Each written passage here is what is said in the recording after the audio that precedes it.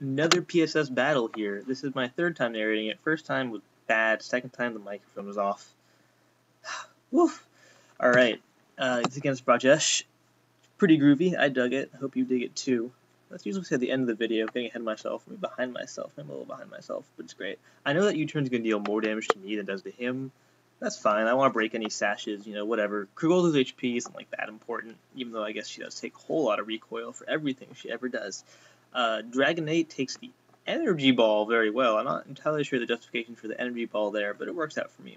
I figure I can take any one more hit. I like to paralyze the Chandelure or whatever else, and whatever else includes Mega Mawile, so that's great. Go into Attractive to trap said Mawile, and presumably take Play Rough or Iron Head or whatever, unless it's carrying the Fire Fang. Magnezone does a pretty solid job of dealing with Mega Mawile, although that Play Rough does do a smackin' whack ton of damage, given that it is resisted and whatnot.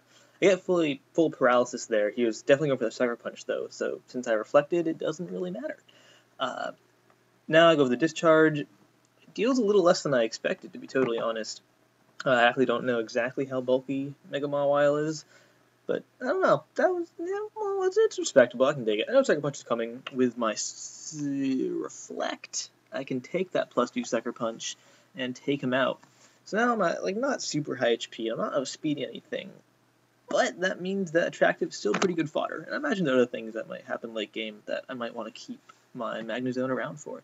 To go into Dragonate to take whatever special hit.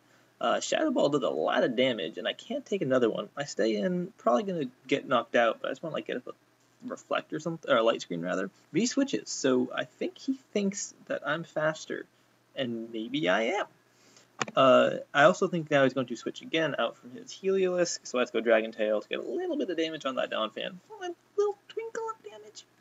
Could barely even see it, and he brought his leftovers, so it's going to go away anyway. It's okay. I wish I had spikes or rocks or webs or other kind of spikes, because then my Dragon Tail would be a little bit more useful, but I do not have any hazards up yet. I get my rest going. I'm hoping for some Shed Skin. Skin's looking a little dry there. Didn't use any moisturizer this morning. Don't tell anyone. But unfortunately, I don't get the not dry skin, the Shed Skin. So Dragonate's kind of chilling, kind of asleep. But I know that next turn I'm going to automatically wake up, because I'm pretty sure sleep mechanics in 6th gen are normal, sensical ones, not crazy-ass 5th gen ones. Bringing Krugolzu to dodge the Earthquake. Now, I U-turn here. Fortunately, he Ice Shards, which means that whatever I bring in is going to take no damage, because the Donphan already attacked.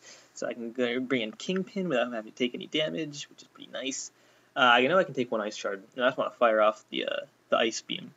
I know he's probably going to switch, and indeed he does. He goes into his Chandelure, takes the Ice Beam really well, after critical hit, that dealt no damage. Decent damage for non-stab, etc. Bringing Dragonate mostly as fodder, honestly. Maybe I can take one hit, maybe I do outspeed, and I do take that one hit. Oh my god, that Fire Blast, I took it. But it turns out he's actually faster. So that time he switched out earlier, he didn't need to do that. But it's fine, now we know. In comes Truffleuppagus. I do outspeed, so it's clearly not Scarf. I think he might be Specs. I'm not entirely sure. But Earthquake takes him out, so now it doesn't matter to me anymore. My Sash is totally intact. I do not fear the Surf. Also, I survived it without going down to 1 HP anyways, so I guess I didn't need to worry about it. And Earthquake can take out Heliolisk. Now, it brings the Donphan. He's probably going to Ice Shard to take me out. I could, switch out to save this guy, but honestly, I'd rather just Ice Shard for a bit of extra damage and then let Truffleuppagus take a break. Yeah, so he's got 3 guys left, but they're all weak to Ice. So I think it's time for the Scarf Ice Beam train to roll into town. I take the Ice Shard incredibly well. He does not take the Ice Beam incredibly well. He, in fact, gets knocked out by it, which is all according to my master plan. Hydreigon is decently bulky, so I don't actually think I can one-shot it. Indeed, I don't. It's non-stab, etc. And Dragon Pulse will take me out. Fortunately, he is Life Orb, not Choice Scarf, which means that Krugolzu outspeeds. I can obviously take him out from that HP. So I go U-turn just in case he wants to switch into Staraptor. If Staraptor has Intimidate, it'll lower my attack. But if I U-turn out, it resets back to regular attack. And I really like Krugolzu to not be at -1 attack, sorry. Now I bring an Attractive. Obviously, he's just going to close combat take me out, but I want that because just in case the Staraptor is Scarfed, I want to force him to be locked into close combat, so that Krugolzu can survive any one hit, because I assume I can take one close combat. So I bring in Kagolzu, and he's not scarfed. Unless he's like minimum speed brave. You never know.